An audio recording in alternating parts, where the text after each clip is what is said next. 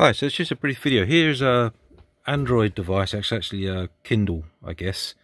And you see what I have is a ESP32 BLE connected.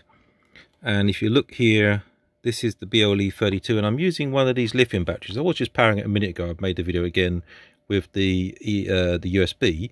And what I then do is I open up this mobile sheet music, if I can find it. Hang on. Apps. Mobile sheet music, and you see I have some music up, and now it's gone forward a page and back a page, and then it waits for 5 seconds, and it will go forward a page,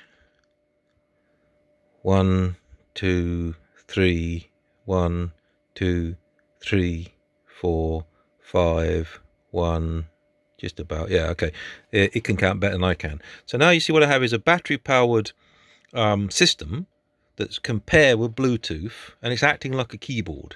And what I'll do, I've made some of these up. I need to change the design. You see here it's flat, and I had to do a lot of work with copper, you see, to get it to mate there. So what I should do is to make that a wedge shape, have more blanks. And I'll put the designs. This was off the internet, so it's just basically some little cuttings with a spring. You glue it in place, make or break. So I use this, you see I put a 1/4-inch jack on there, and I use it with the Miniac as a sustain pedal. And there's another one under here somewhere, if I can find it, there. And so that one's being used as a drum pedal, so it simulates a double kick pedal, because what I have is the make break switch going directly into the drum brain. I have two of them, to be fair, and it is much cheaper because it's a few pounds and a bit of cutting, much cheaper than buying a pedal. So I use these sorts of pedals to make break. I can use the power rails on the GPIO. Somewhere there's some, I don't know where it is on here, we can probably find it.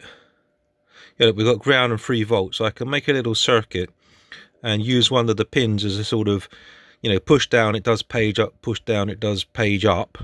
And I can use that to control these things rather than buying a Mac Air or whatever it's called, all these air pedals. So I'll do it all myself. So I'll post a video later on how I did it. I stole a lot of stuff off people on the internet, and I'll give them credit because that's the kind of guy I am, and I really appreciate what people do. But it was pretty straightforward. I was surprised how easy it was to make my own sort of air plate. So I'll post how I did it later on. Cheers. Thank you for watching. Bye.